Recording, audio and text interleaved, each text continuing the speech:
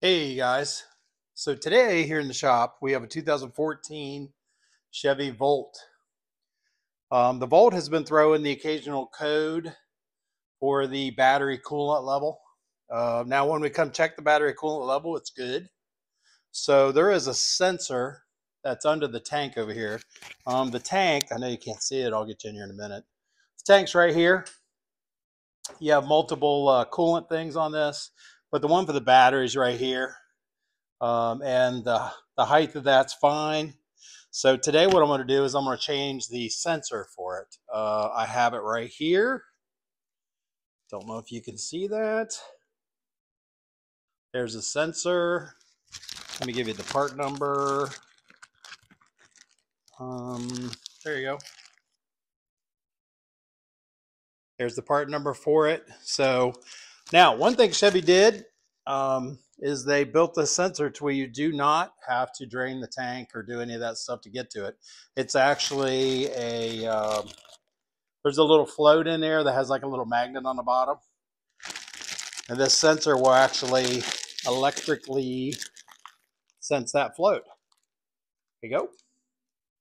So what happens is as it moves up and down, this will sense it and then tell your height. So I'll get you in here and show you a little closer what's going on. And then I'm going to change that out. All right, guys, let me get you in here and show you what I'm talking about. So this is your battery coolant tank. This side is your battery coolant. This side, I'm not sure. I'm going to guess engine, but it, not 100% sure. So I don't want to say. This is your battery side. Now, this is a supposedly anti, like try to keep you to mess with it, but you could just pry that baby out of the way. Well, put it right back over. It's really kind of dumb. Now, I did end up taking this off. I'll tell you later in the video. I had to come back and refilm this, but I did end up popping this off just because with my big hands, this baby was kind of scraping me. So I went ahead and popped this off. Just took these out right here. But you can see the electrical connection right there. Okay. And the sensor actually goes underneath down in here. So you have to jam your hand in there. That's why I could not show you any of it on camera.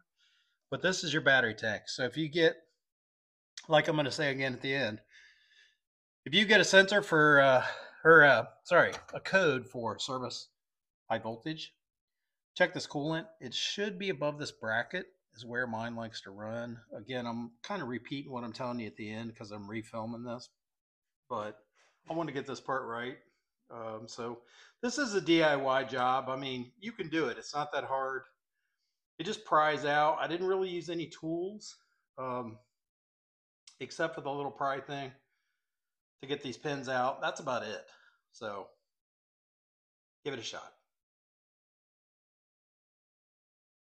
Okay, so I got the sensor out. I'm going to tell you, it's a little bit of a task to get it out. One thing you need to know is the way this sensor is oriented, kind of like this. See if I can show you this. The way its sensor's oriented like this. When you get in there, you want to put your hands on this side to get it out, but you can't.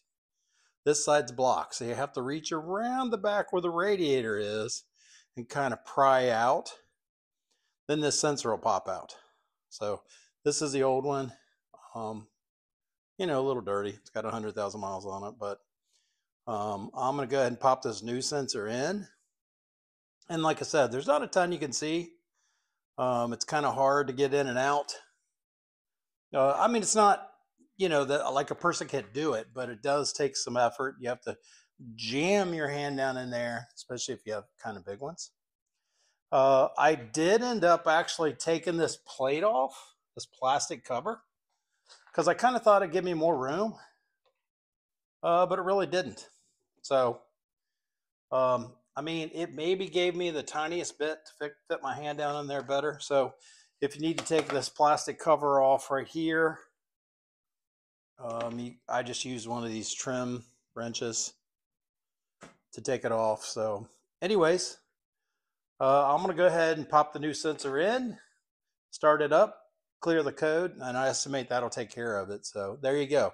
2014 Volt. This is the battery coolant side. And like I said, if this goes bad, or if you get a battery coolant error, no charge, service high voltage system, blah, blah, blah, come out and check this battery coolant level. It's the one on the passenger side. Make sure it's almost at the top. It seems like it wants to live slightly above the black bracket. If it's low, you can put a little bit in it. If it's not low, then chances are this sensor is your problem. So there you go. I'm Dave with Absolute Car Guys. Thanks for coming along. Put the sensor in. Have a good one. Enjoy the ride.